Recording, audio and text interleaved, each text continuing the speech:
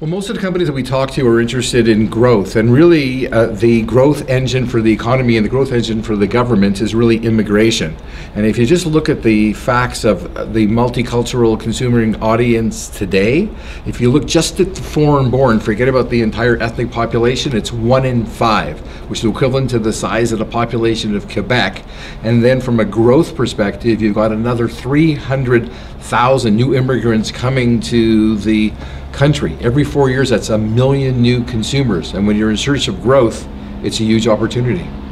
I think by default, a lot of the folks that have attended look at product development as a means to create that relevancy. And our message, I think, to a lot of the attendees would be that yes, that is absolutely a means of creating relevancy, but there's many other ways, even simpler ways, to create that relevancy. Whether it is packaging innovation, whether it is customer service, whether it is marketing and advertising, customer experience, distribution. There's many ways to create that relevancy with the ethnic consumer to continue to drive growth.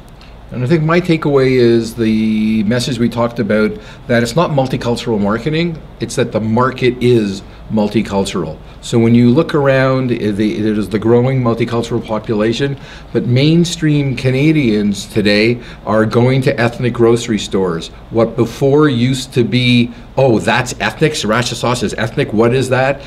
You tell my kids, they don't realize that it's an ethnic food. So the bridge to mainstream and the relevancy, it's all become one.